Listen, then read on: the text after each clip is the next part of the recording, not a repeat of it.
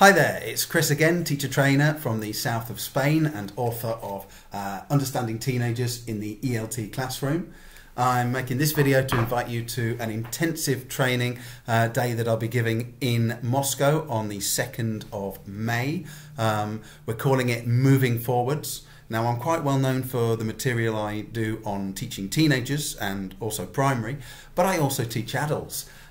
So what we're doing is we're splitting the day. We shall have half the day dedicated to the teaching of teenagers, that's in the morning, where we'll look at teaching low-level teenagers, and also how we react to challenges. The second talk will be slightly more psychological there.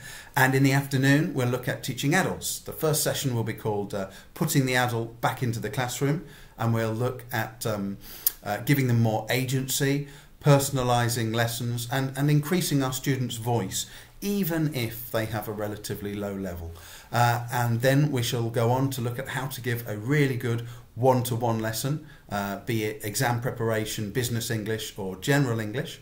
And we'll finish today with a nice, fat, healthy question and answers where you can field any queries that have occurred to you during the day or anything else, anything that is slightly tangential or off topic. Also, it will be welcome.